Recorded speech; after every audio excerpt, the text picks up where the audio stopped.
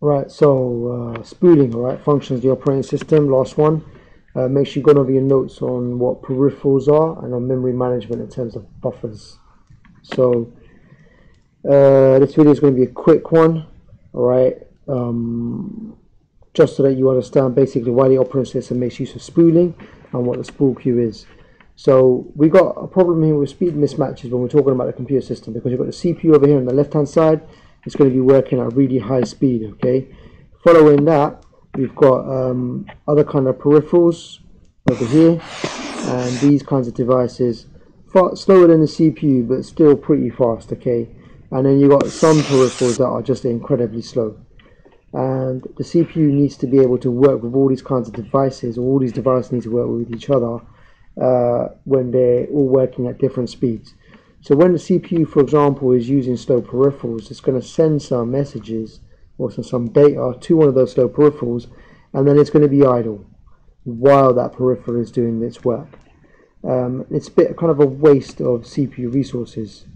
Okay, so the whole point of spooling here is to kind of avoid this speed mismatch, and the way of doing that is to make use of a buffer.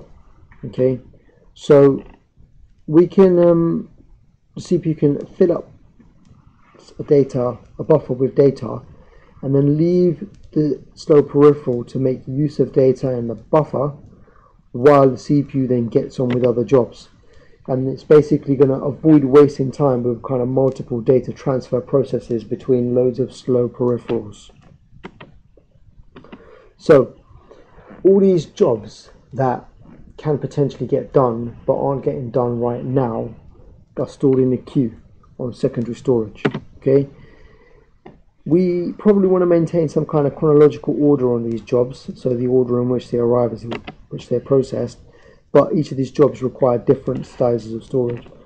Because they require different storage sizes, we're not going to be using an array, we're using a queue because we want to maintain that order. Okay, so spooling basically is a process that's going to be set up to manage a speed mismatch between fast CPUs and slow peripherals, and it allows us to make use of the system resources as efficiently as possible. Okay, so in the long run, jobs are getting processed quicker. The spool queue itself stores jobs randomly on the secondary storage somewhere. Okay, and it uses a queue to preserve the order. The spool queue itself only has a references to the memory location where the actual data for the jobs is stored. Okay, spool queue does not contain the job itself, okay, or the data for the job. And then another advantage of the spool queue actually is that it can allow for priority bumps as well.